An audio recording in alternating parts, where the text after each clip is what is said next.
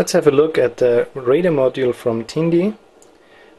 It cost about $8. Here we can see the simple patch antennas for the receiver and the transmitter. It is supplied with 5 volts DC. Between these two connections, and you get the output signal here which is called intermodulation frequency, which we will get here.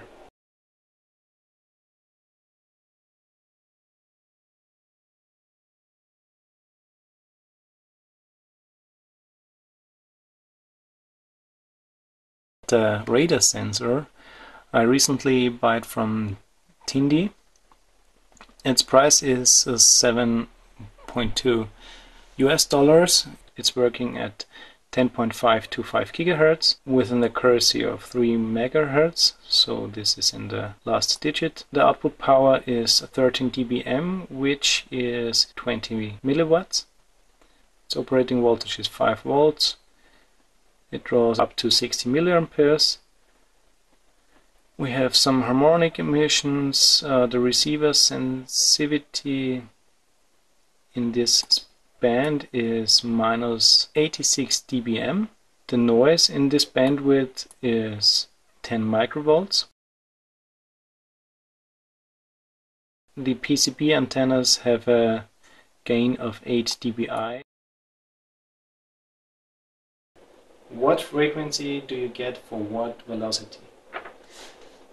So, as I said, the frequency 10.525 GHz. This has in the free air a wavelength of about 28 millimeters. The internal function of the radar module in a very simple form looks like this. We have a sine wave signal source with the power driver, the transmitting antenna and the receiving antenna. This is a multiply element which is called mixer, and this multiplies the transmitted signal with the received signal. So let's calculate what the output gets for a stationary target. The transmitted waveform is reflected at the target and the receiving antenna receives the reflected signal. So for the transmitted signal we have the transmission amplitude times cosinus omega t, and the received signal is the receiving amplitude times cosinus from omega t plus delta phi. Delta phi is the difference in phase of the transmitted and received waveform. When we multiply these, of course the amplitudes get multiplied. We have a half here, and then we have the cosinus of the difference of these arguments, which is then delta phi, plus the cosinus of the sum of these arguments. And the sum of these arguments is about 20 gigahertz, so this will be filtered out or even can't be done by the hardware which is built in there. So what is left over is the cosinus of delta phi. The transmit amplitude is a constant voltage or signal, and the received signal is proportional to 1 over r squared. So the greater the distance of the target to the module is, the lower is the received signal power or signal amplitude, and therefore also our output signal gets smaller and smaller. So it's a completely analog output signal, and if you want to use it with an Arduino, for example, you have to do a signal conditioning with operational amplifiers. So when we look at this situation at one time, so the time is constant, the field strength over the distance looks like this. So we have some more waveforms in between, but for simplicity this doesn't matter. So you can extend this if you want to.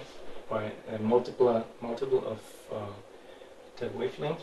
So we start here with our cosine with a transmitting phi, then it gets to the target and it comes back to the receiver, and we have here a receiving phase. To visualize this a bit more clearly, I have flipped this return signal to here. So you can think of it like the waveform continuously is transmitted to a receiver which has the double distance of the target distance. The target distance is called here delta x, and this is in meters, and I have here a phase which is called alpha, and this is in radians.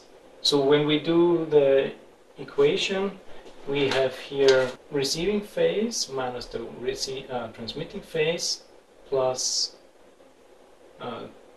2 pi radians times the number of complete wavelengths. So this is 2 times, this is because of this 1 delta x, 2 delta x, divided by lambda, and we round it off to an integer.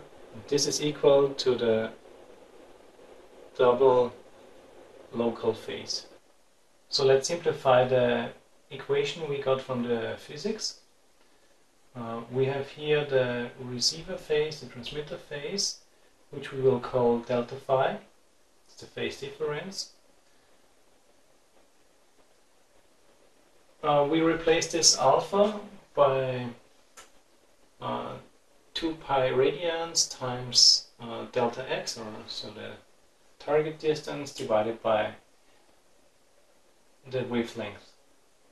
If we do this, we get 2 times 2 pi times delta x over lambda. If we write it here again and bring this part over here, we have then delta phi is 2 times 2 pi delta x over lambda minus 2 pi radians times the integer number of wavelength of the distance. We put this 2 up here and then extract the factor 2 pi radians, and then we get this.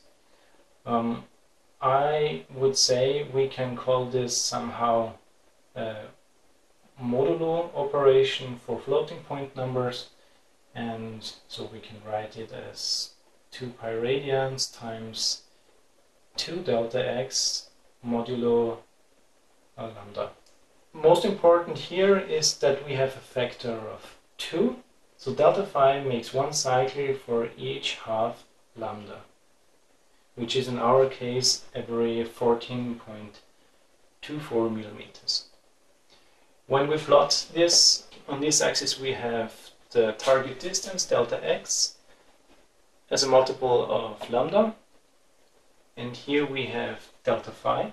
Then we can calculate the output frequency as 2 times the velocity divided by the wavelength, and we can introduce a new number, I call it k, which is 2 over lambda, and this is the multiplication factor between the velocity and the output frequency. If the target moves with a velocity of 1 meter per second, we get an output frequency of 70.2 Hz. Okay, I have set up here the module. It is supplied with 5 volts. It draws here 45 milliamperes. This is 225 milliwatts. You can see here a rolling plot on the oscilloscope. So you can see when I put my hand over it, this is then the target, and when I'm moving with a constant velocity, we get a constant frequency of the output signal. Of course, we have here not an ideal setup, so we have many reflections. It also gives an output signal when I come from the side. The two antennae, these are patch antennas, 4 pieces. Here we have one antenna here, and here is the other one. So we get the sensitivity in this direction, but not in this.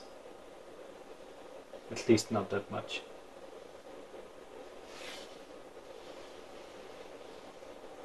The output signal has an offset of 16 millivolts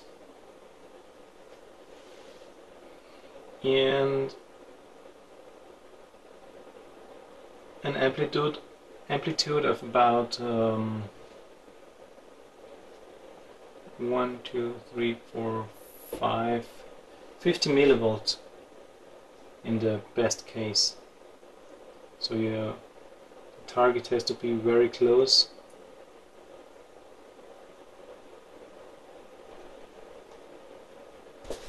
So let's try to do a simple verification of the formula we derived from the physics.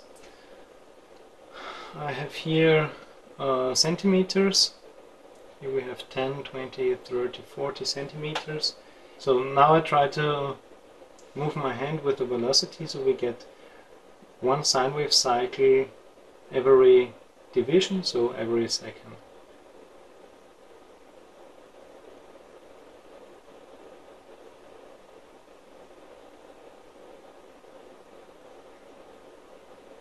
It's not very easy.